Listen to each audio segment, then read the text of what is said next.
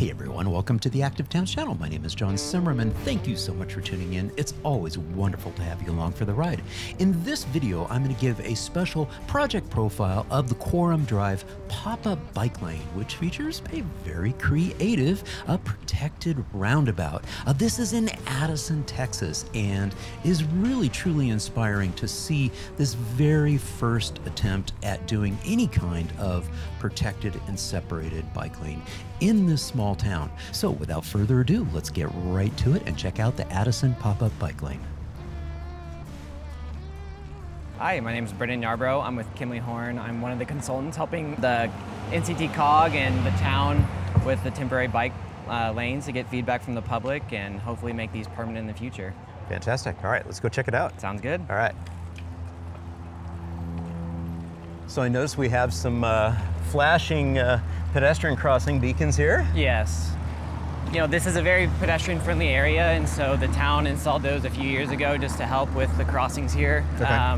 You know, traffic has historically gone pretty quickly through here, and so they're just trying to add as much pedestrian-friendly elements in the neighborhood. Right. Now I notice we're approaching something very special. Why don't you describe this, and then you know what we'll do? We'll just we'll go over it and then talk, pull over and stop and talk about it. Yeah, absolutely.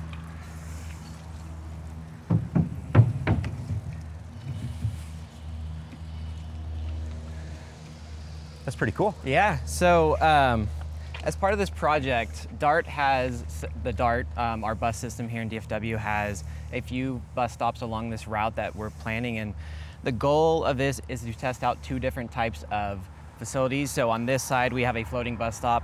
It's a 40-foot platform for pedestrians to accommodate both their doors. And then we have a bike ramp on the back side where the bikes cross. It limits the overlap between the bikes and peds as well. And so it creates a nice crossing and allows the riders to use the platform. And then on the other side, directly opposite, we have a shared bus bike. And this is to get feedback from the public and also from DART on what facilities their drivers like more than others, and also from the public on what they felt more safe and comfortable with. Well, I think we kind of predict which feels more comfortable for people. Absolutely, cycling for sure. Yeah, definitely. Yeah. But just want to get the feedback and hear from the public, and that's what we're here for. Yeah, fantastic. That's great.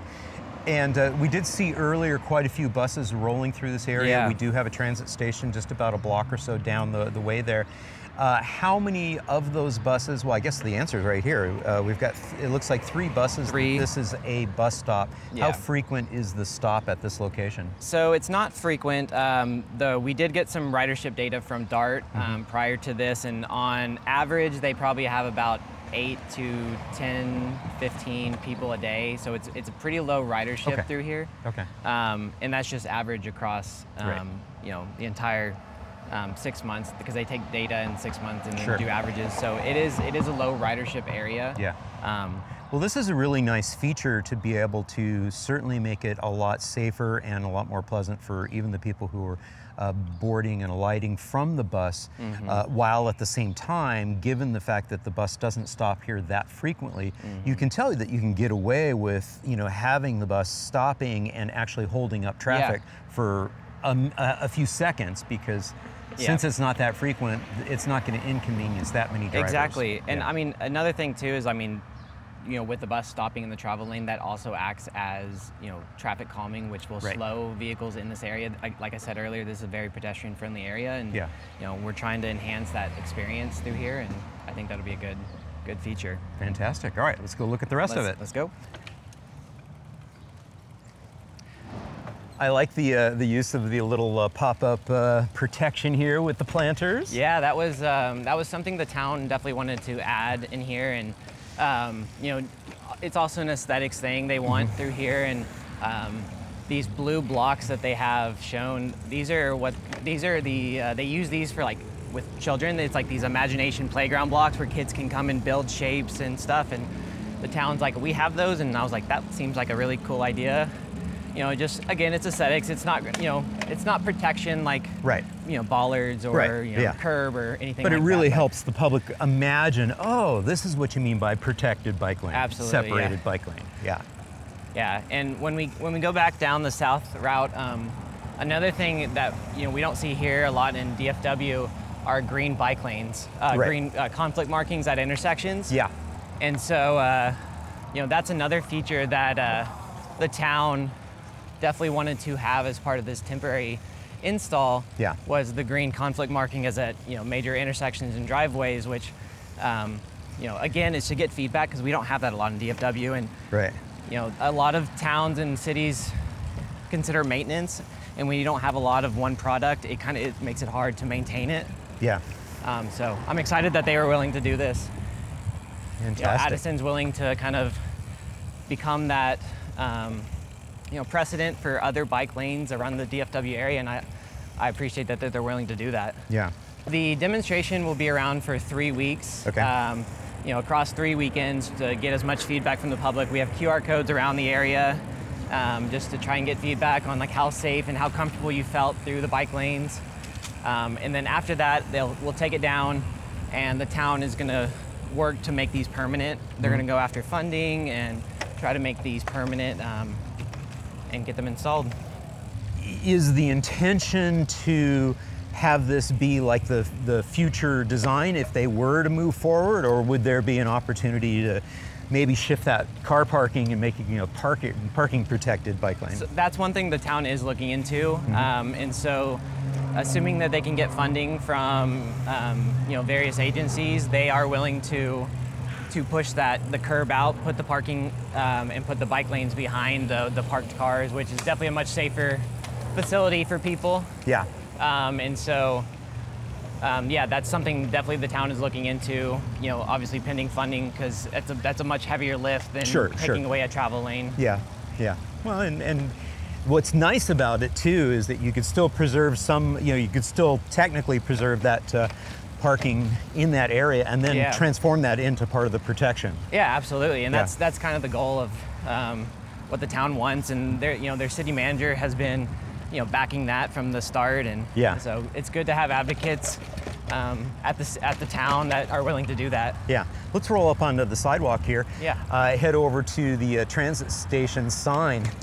The reason I wanted to take us all the way down here is to kind of give the context to the number of buses that we are seeing along that stretch.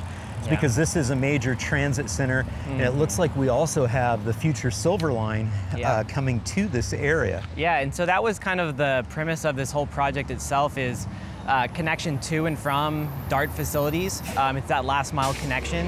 And so the Silver Line is a new project that DART's working on right now. It crosses all the way from Plano all the way to the DFW airport, which is a great stretch because DART currently doesn't really run east-west in DFW, so it'll be a good east-west connection. And they are installing a new Silver Line station here in Addison, on top of having a pretty large transit hub here, so yeah. Okay, so as we approach from this side, we can see that we've got our lane closure markings, letting the motorists know that, by the way, the right lane is closed, and absolutely. Give us an opportunity to test this. Yeah, and so that's the thing, right? The circled today is a 2-lane roundabout, which, is not a very common type of roundabout, and so it is confusing for drivers, and so we've actually heard a lot of positive feedback already. Right. That taking it down to 1 lane is a lot more intuitive, which does also allow us to provide room for, a bike lane through here. Yeah. And this is temporary, and the town rented water-filled barriers to provide as much protection. We again have the green conflict markings with signage and arrows and yield markings, so trying to make it as protective as possible for bicyclists so they feel comfortable through here. Right. And we'll use the pedestrian crossing here so we can do a full. Thanks. Yeah, you bet. Kind of make our way across.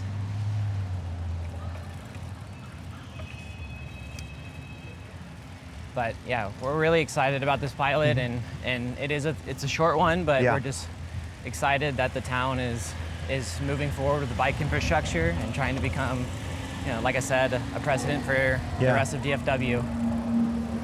Can you think of another protected roundabout in the DFW area?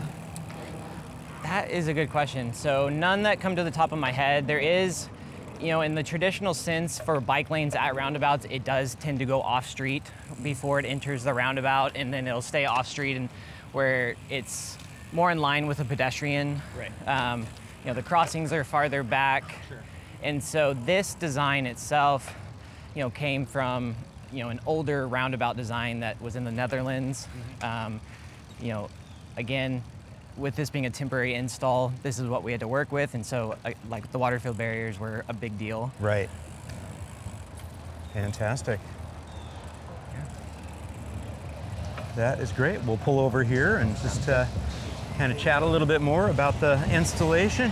Thank you very much for that quick little quick tour of the facility. Amanda, why don't you introduce yourself? Hi, I'm Amanda Popkin-McCullough with Popkin Pop-Ups, and we did the installation here. We did the pop-up. You did the pop-up part of the installation, yeah. And we see right behind you here something that looks very familiar with you because I've been around your pop-ups before. So talk a little bit about the pop-up and what's going to be happening. We're just out here talking with the community today. We've got a survey up for the 3 weeks of the installation, and we want to hear from residents, from car drivers, from CWD, trash pickup, the DART train buses, Dallas Area Rapid Transit, and just really get insight on this design and whether it's a good fit.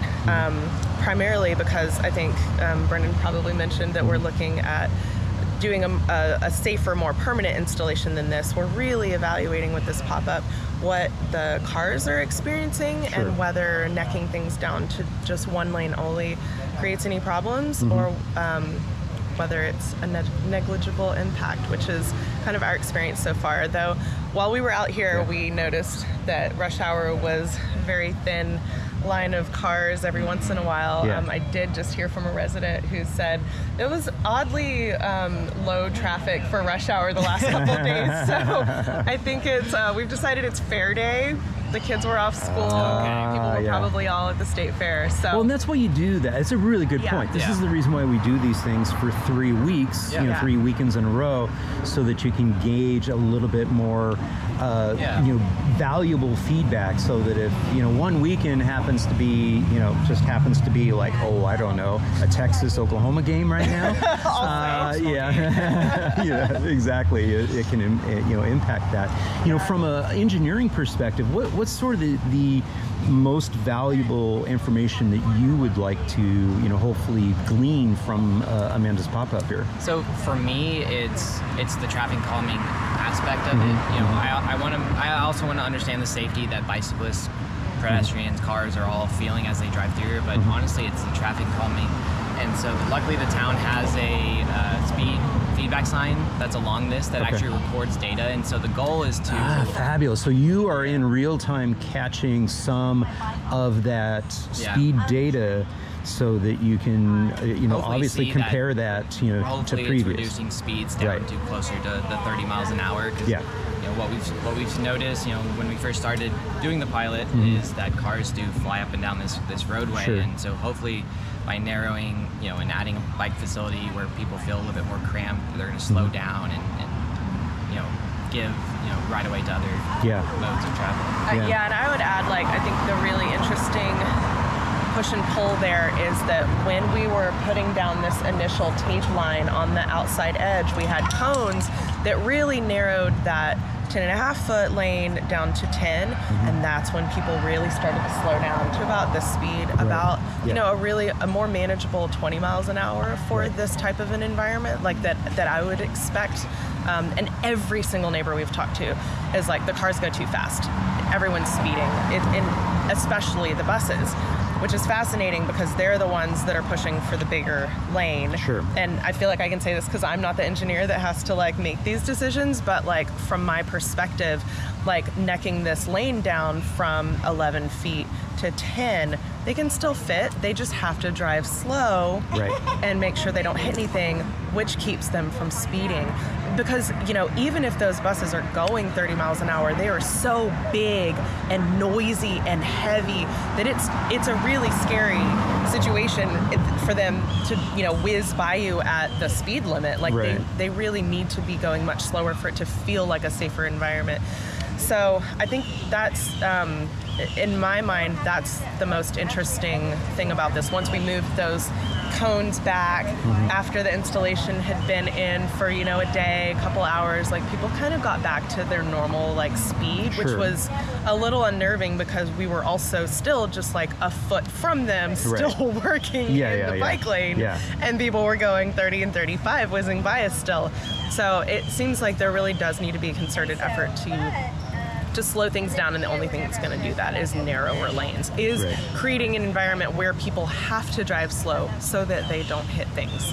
And the city might have to even just, you know, put up a 20-mile-an-hour speed limit to let people know we don't want you to go 30 anymore. I mean, you come to think of it, this particular design, the fact that we've got this roundabout right here, we've got an outdoor cafe right over there, we have another outdoor cafe right over here.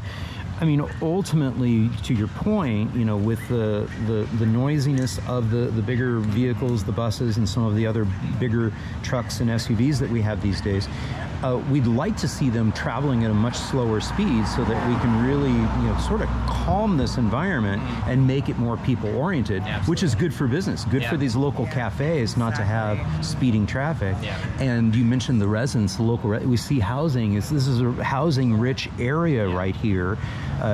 This has got to be part of that TOD concept because the transit center is right over there. So you get the sense that, a little bit of behavior change and really reinforcing through design of having, you know, protected bike facilities could hopefully slow things down and make it a little bit more intuitive for drivers to, we don't need to rush through this space, and that'll be, you know, good for the residents and good for the businesses as well. Yeah, man, and also like faster cars are noisier cars too. So slow things down and it gets quieter and more, you know, more residential and peaceful. I had a couple residents tell me the other day, like they moved from other cities, other towns, other states, and they really gravitated here because of this urban feel, that it's really rare to have something, especially with these big trees. Like Addison was really forward thinking when they put this whole development in the 90s, and it's really matured over time. There's really nothing else like this in DFW. It's so unique to also be connected to the train station because they put the infrastructure in for that future rail connection 40 years ago, you know, and oftentimes I know in DFW we've got this push-pull that the rail isn't exactly where we need it to be, and it's not always near the destinations. I've heard that critique from Jeff Speck in particular in this walkable city, but it, you know, it's difficult to get that time frame right. And Addison managed to, you know, do things in an order that they've got this amazing environment right next to the rail transit, and now they're going to have a new trail there. And, it's just really amazing synergy that's really hard to find. So the fact that Addison is already looking to up their game, improve this even more, is, you know, just speaks to the really cool city that you know, the staff and everyone. This is a cool town. It's really unique. Fantastic.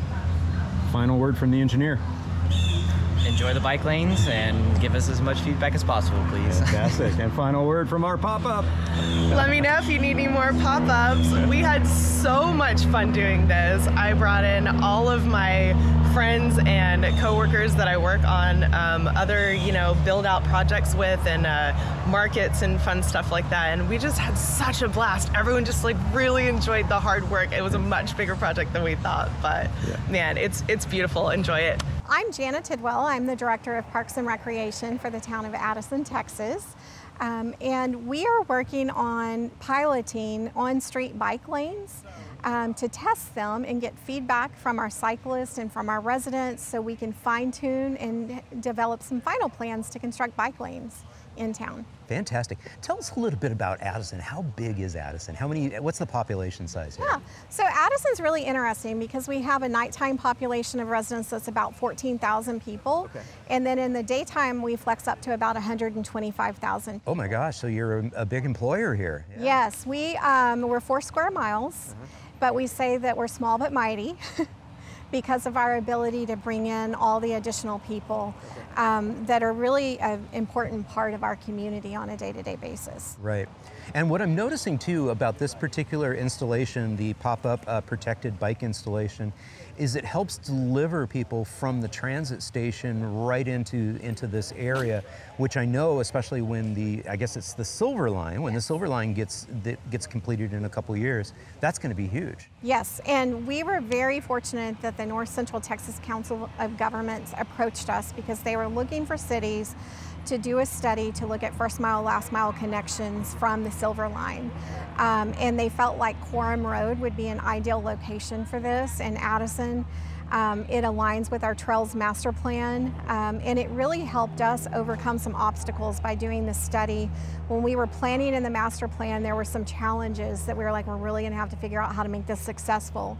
And so the team partnered with us, and we've gotten to this point where we actually have bike lanes on the road and cyclists are riding them today. So I feel like a lot of those obstacles are starting to get smaller and the reality's very close. Fantastic. Now, are the paved trails that you have here as part of your trails, planning and all that, are they part of the Parks and Rec department as well? Yes, our trail system is part of our Parks and Rec team, and when we did our Parks Master Plan, the #1 thing that we heard from our residents is they wanted more trails. Right. We feel like we have a really robust trails network, but our residents even want more. Sure. One of the things that I think is really exciting is we're doing our comp plan right now, and we have a citizen-led advisory group that has written a vision statement for the comp plan, and in that they said that they want to be a pace setter in the region for mobility and connectivity. Right. And that really gets behind what we're doing and supports our efforts. And what's really great, and one of the things that I love about trails, high quality multi-use trails that are well done and have that comprehensive connectivity aspect that you just mentioned there, is that they are multifunctional. They can be for recreation and sport, but they can also be for meaningful utilitarian trips, transportation corridors too. Yes, I went to a conference one time, and I think it was the CEO of Specialized Bikes. I'm going to apologize if I got the company wrong. But he talked about what a difference that we could make if just that 5-minute trip from our home, if we would convert all of those to cycling trips. The environment would be healthier, we'd have less congestion on the road, and we would be healthier. And I think Addison really is providing the infrastructure for people to be able to model that lifestyle. Yeah, fantastic. That's great. And this particular installation here is the ultimate goal for this to provide a connectivity to one of those trails that you have? So this installation will connect to the Cotton Belt Trail, which is a regional trail that is going to connect from Plano all the way to Fort Worth. And it is about to start construction, and it's going to be parallel the Silver Line Trail. And so the bike lanes will connect into that. We also are extending the bike lanes south of Beltline onto Quorum, and we'll be dead ending at the North Dallas Tollway. But we're working with the city of Dallas to partner with them to see if they can't pick up where we left off and continue their bike lane project. And then the same thing up here on the north where we terminate into Dallas, and it's that same philosophy. We looked at their plans and we're trying to terminate in places that we can coordinate with them. Fantastic. Now this is going to be up for 3 weeks total. Fantastic. Any final words for the audience and for your residents in terms of the pop-up here? Sure. One of the things that we've heard as we were building the bike lanes and that we've been talking to everybody is the people that live in the community are so excited that this is also calming traffic a little bit. It's making it a more calmer, peaceful experience for people to walk through the area, and they really see that it's going to benefit their quality of life living down here and having access to bike lanes. Yeah. And what I love about that too is, we don't have to look very far. Right over your shoulder over there, we see an outdoor cafe. Yes. And we can see, yes, we've got the residents in this area, But yeah, that calmer of, environment is good for business, and it's good for quality of life for people in this area. Yes, there's definitely an economic development advantage in Texas to having bike lanes and trails close to where cafes and restaurants are, because they become clients of those cafes and restaurants. And so it's just kind of full circle beneficial for everybody that's in this district. Yeah, yeah. And not to mention the fact, the other point you made earlier is just slowing down the traffic a little bit. That traffic calming aspect makes it, a little bit more likely that people will want to linger here. Yeah. Exactly. Yeah. Fantastic. Well, thank you again.